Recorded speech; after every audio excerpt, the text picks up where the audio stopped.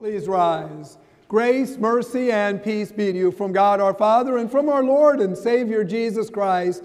Amen. The Word of God that I've chosen to share with you today on this Pentecost celebration is taken from the second scripture reading that Pastor Lee just read for us. I share with you today at verse 4.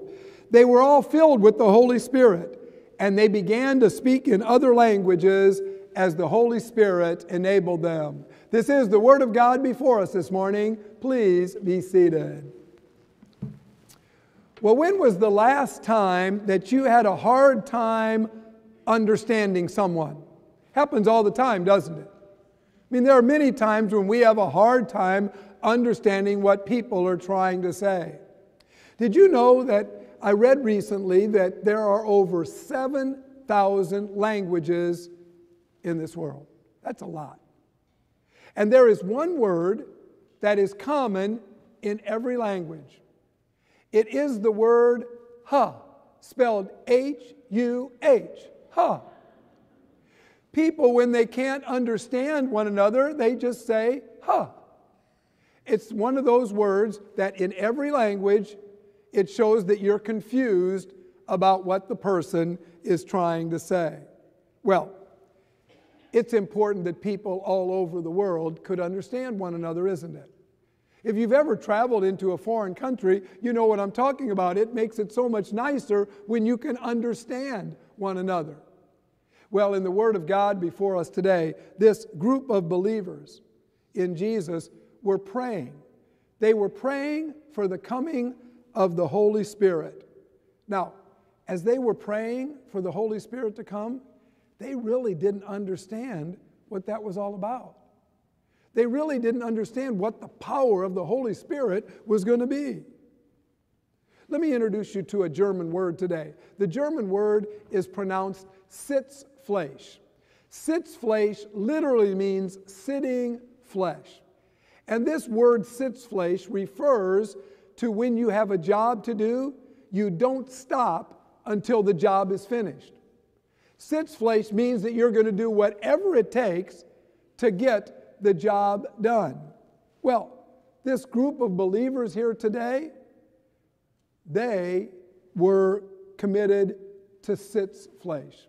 They were committed to sitting and waiting for the coming of the Holy Spirit. And then it happened. A sound like a violent wind came from heaven. It filled the whole house where they were sitting. And then there came to be these little tongues of fire that came to rest on each of their heads. And then they were all filled with the Holy Spirit. And they began to speak in other languages as the Holy Spirit enabled them. Wow. This was one of the greatest moments in human history.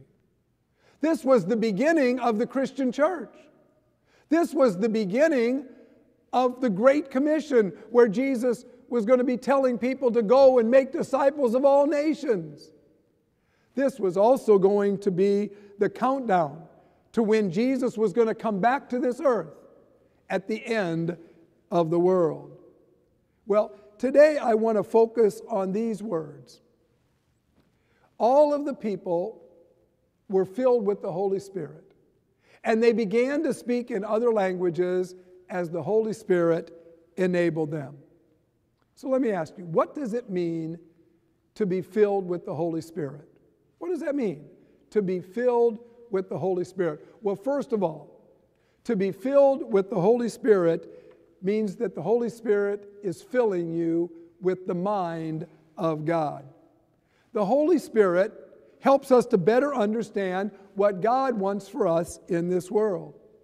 The Old Testament prophet Joel spoke about this to the people of Judah 800 years before Jesus was born. And this is what Joel wrote. God said, I'm going to pour out my Spirit on all people. Your sons and daughters will prophesy. Your young men will see visions. Your old men will dream dreams. Even on my servants, both men and women, I'm going to pour out my Spirit in those days, and they will prophesy. You know, I wonder what kind of visions and what kind of dreams we would have in this world if we had the mind of God. I wonder what kind of dreams and visions we might have if we could see things through the eyes of God. I wonder if we would see God's love and God's peace and God's justice in this world. I wonder if we would see God's hope for a bright future in heaven. In 2020, a 13-year-old boy named Abraham was diagnosed with aplastic anemia. He had to undergo radiation treatments, and he had to have a bone marrow transplant to help with this condition. Now, the Make-A-Wish Foundation came to Abraham and said they would grant him whatever he wished. Well, Abraham, he didn't wish something for himself. No.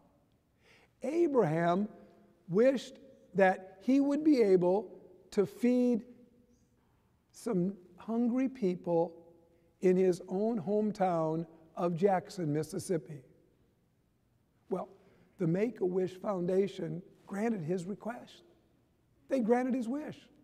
In 2021, some of the volunteers from Make-A-Wish Foundation and Abraham, they went and they fed 80 homeless people. They did this once a month for the entire year. In an interview, Abraham said, "I am a person of hope, and I believe in a God of hope. So whenever you have troubles in your life, remember that you have a big God."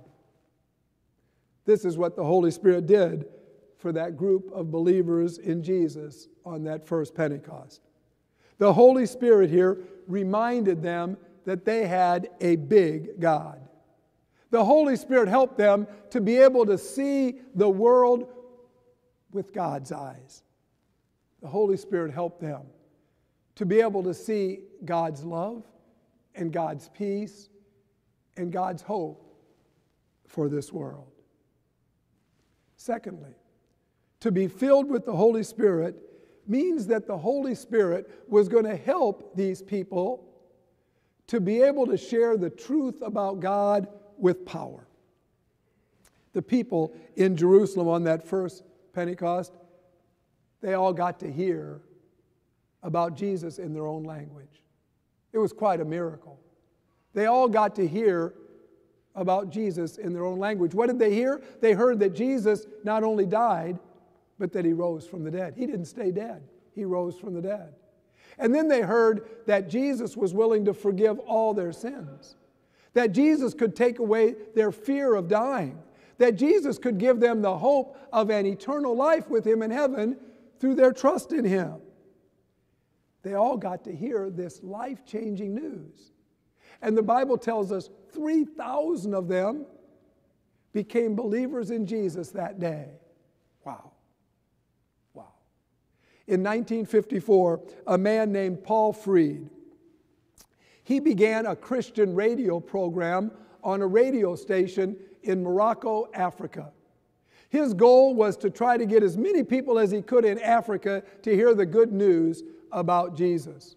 Well, there was a man named Meloji, whose wife and whose daughter had died. And he was in a hopeless state. He was about ready just to commit suicide. He was giving up on life. A friend came to him and told him about this Christian radio program and invited him just to listen. Well, he did that. Emoji did that. He listened to the radio program and he found that there was some hope for his life. He found that he could have hope of a bright future ahead in heaven through his trust in Jesus. And he became a believer in Jesus as his Savior from sin and death. On that very first Pentecost, God sent his Holy Spirit to a group of believers in Jesus. The Holy Spirit filled them with the mind of God. The Holy Spirit filled them with the power to be able to share the good news of Jesus with others. The Holy Spirit help them to lead many people to know Jesus and to be in heaven.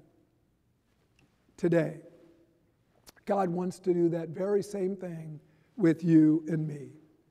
You see, you have the Holy Spirit in your life today. The Holy Spirit is the one who helped you to be able to accept Jesus as your Savior from sin and death. It's the Holy Spirit that has given you love and peace and hope for your life. In a way, the Holy Spirit is God living inside of you. And the Holy Spirit is giving you power to be able to share this great news about Jesus with others around you. I encourage you today to feel the presence of the Holy Spirit in your life, because the Holy Spirit's there. The Holy Spirit is there to help you just like He helped that group of believers in Jesus years ago. Take the power of the Holy Spirit today and use that power to lead more people to get to know Jesus, to lead more people to eternal life in heaven. God bless us all as we do that together. Amen. Let's now stand as we join together in the next song of praise.